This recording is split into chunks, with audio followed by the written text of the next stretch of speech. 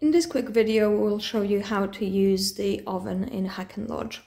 So the most popular programs and the most standard programs, I suppose, is the fan setting over here, the grill setting over here, and defrost setting over here. Now you've got the temperature toggle on the right hand side, so you can set it to whatever you need.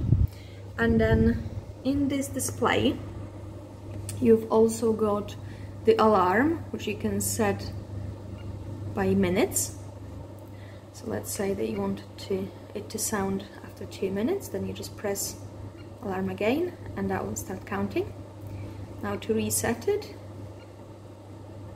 you can just press it again, and to set the timer for the oven you use this clock button, and if you just press it and select how long you need in minutes and then press it again, that will also start counting down. Now if you want to reset it again, bring it back to 0, press the oven again, and that's that.